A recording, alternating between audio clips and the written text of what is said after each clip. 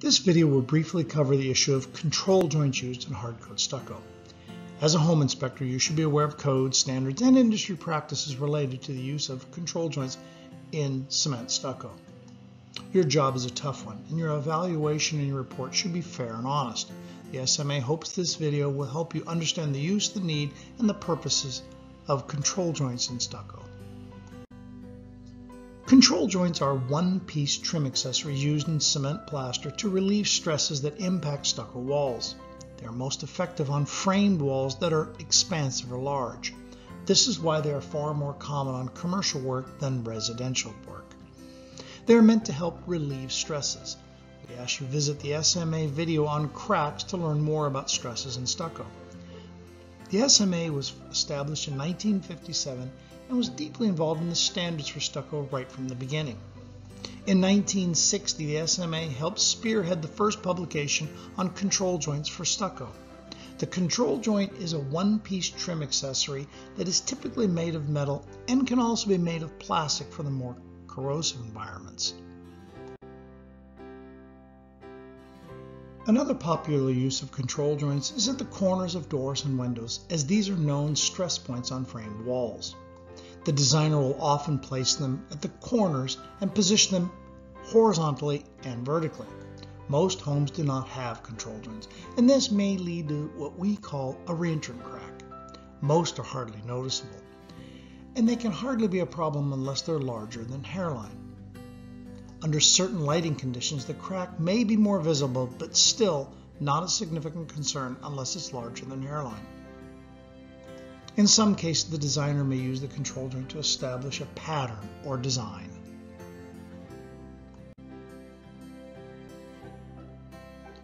As mentioned, most homes do not have control joints, and until the year 2000, there was no mention or need on any residential project.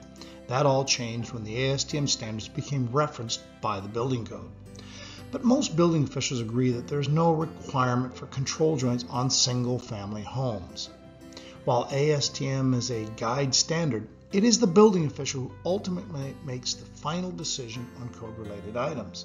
We ask you to refer to the SMA video on codes and systems for clarification on code compliance.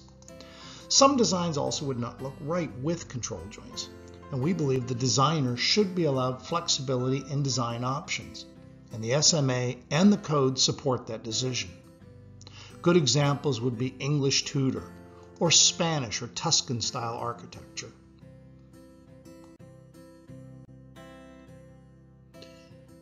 For those wishing to understand ASTM and control joints better, the standard is C1063.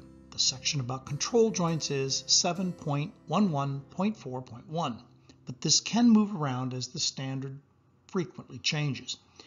In short, panels created by control joints should be as square as possible and not exceed 144 square feet. The control joints themselves should not be spaced over 18 feet apart, and panels should have a length-to-width ratio not to exceed 2.5 to 1.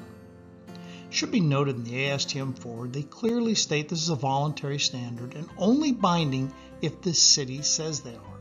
This means the building department has the final call on what is code. Most building inspectors are pretty relaxed on this issue, as they should be, as this is unrelated to life safety issues. The SMA understands you will likely at some point run across an excessively cracked stucco wall. While it is tempting to simply blame it on a lack of control joints, that is rarely the real cause for the cracking. It is far more likely due to an underlying issue. It would be more helpful to the owner to recommend further investigation by stucco experts.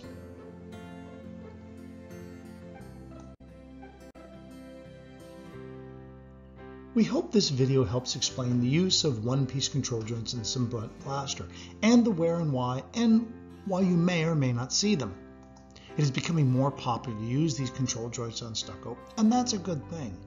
This can help relieve the minor stress, and it gives plasters good start and stop points to minimize jointing. The SMA produces a technical paper on our website that helps provide more detailed information on this issue. Thank you for watching this short video, and we hope you found it helpful. Every project is unique, and you must make your observations and report fairly. If the SMA can help you, let us know. We hope you will click like and subscribe, as we have new videos coming out every week.